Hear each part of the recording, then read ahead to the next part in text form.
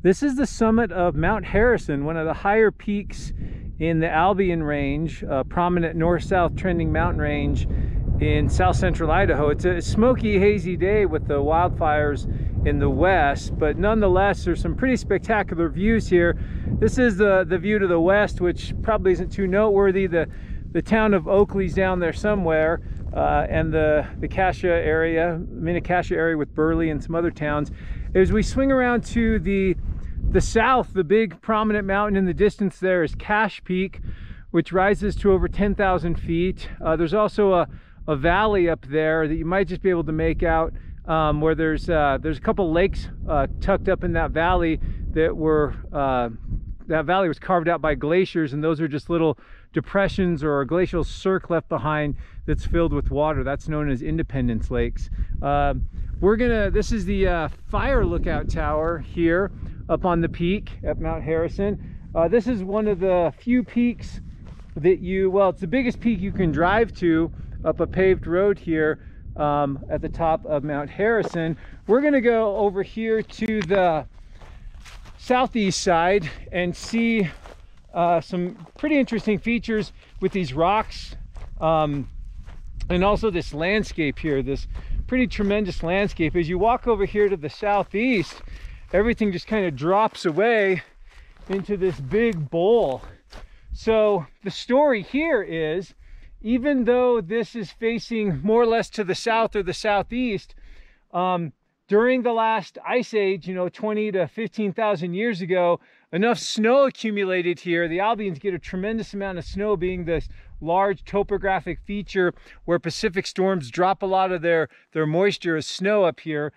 Even though this faces to the southeast, this slope was able to accumulate enough snow that eventually that snow compacted into ice, and that ice, once it was sufficiently massive, actually started to slide down the valley due to gravity and with its own weight there. Now, it doesn't look like the glacier got very far, but the glacial ice plucking and eroding the rocks beneath it is what created the sort of steep-sided kind of mini cirque, I guess you could call it, that we see below us here. We're gonna walk over a little bit further to the east here. We're kind of on the top of the ridge line here.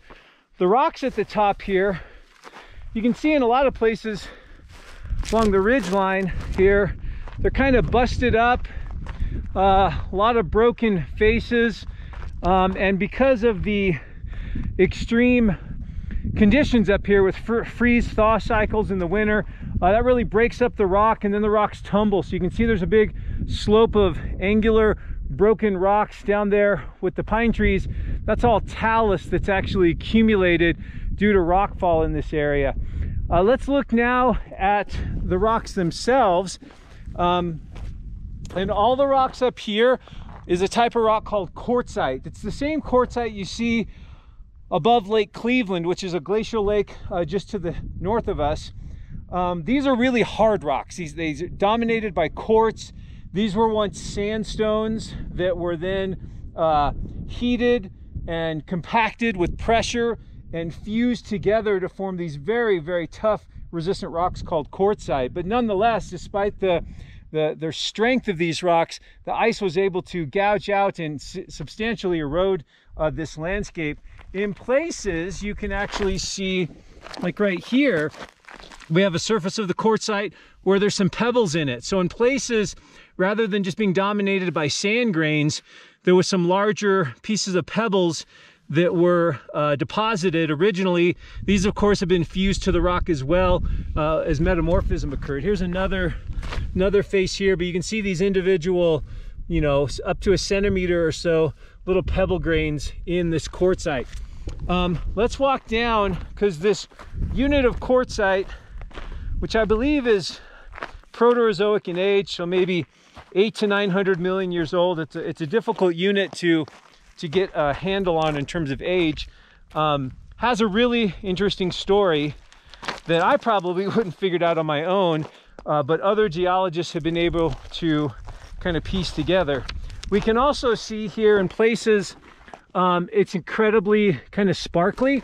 So this is actually mica. These are little bits of muscovite mica, a mineral, probably because there was a little bit of mud mixed in with the sand and the little bit of gravel that we've seen. And so that mud, once it was heated, metamorphosed, it recrystallized as the mineral muscovite, this type of mica here, which formed this very attractive kind of shiny surface. So if we come down here, kind of for our grand finale, and this area is pretty steep, we can see the sides of this unit. So we actually look at these quartzites end on, we can actually see the very strong layering in the rock. So this is all dipping off to the west. But the real cool thing about this rock unit is it has been completely inverted. So these rocks were all laid down horizontally as sedimentary rocks are, but this quartzite, sometime after it was deposited, and probably after it became a quartzite possibly even, has been completely flipped over. And you might ask yourself, well, how do we know that? And the reason we've been able to piece that together, or other geologists have, but I'll include myself as a collective we, is if you look, let's see, where's a good spot? Here we go. If you look at some of these lines cutting through the rocks, like right here, these are actually called crossbeds. Now, crossbeds occur usually in one of two environments, either in streams or rivers. As the sand and sediment gets moved around, it creates troughs, which can migrate over time as the stream moves laterally back and forth. And the other place we might see them is in sand dunes or windblown deposits. In this case, these tend to look more like they're stream deposits. And crossbeds have a very specific geometry to them, which in this case has allowed us to see that these crossbeds have actually been flipped over.